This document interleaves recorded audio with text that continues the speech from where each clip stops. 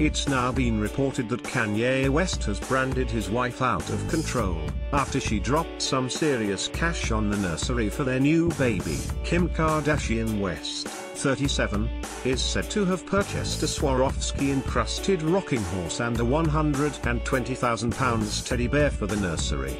According to Closer magazine, Kim also shelled out £29,000 on a velvet crib by designer Dolce Notte, a hand-painted cradle, a silk bassinet and matching wardrobe and chair. Designer clothes were also reportedly bought, with £72,000 worth of limited edition baby clothes ordered from designers such as Dolce & Gabbana, and a limited edition Suomo Dodo solid gold dummy purchased for £65,000.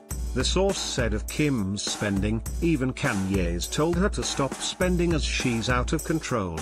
Kim announced the happy news of the baby's arrival on her blog, revealing her new daughter weighs 7 pounds 6 ounces. Kanye and I are happy to announce the arrival of our healthy, beautiful baby girl, she wrote. We are incredibly grateful to our surrogate who made our dreams come true with the greatest gift one could give, and to our wonderful doctors and nurses for their special care. North and Saint are especially thrilled to welcome their baby sister. It was revealed that Kim was using a surrogate to welcome her third child, after suffering from placenta prurita, a life-threatening condition where the placenta is attached too deeply into the uterine wall, causing hemorrhaging during labor. Kim confirmed the news that she was using a surrogate on an episode of Keeping Up with the Kardashians.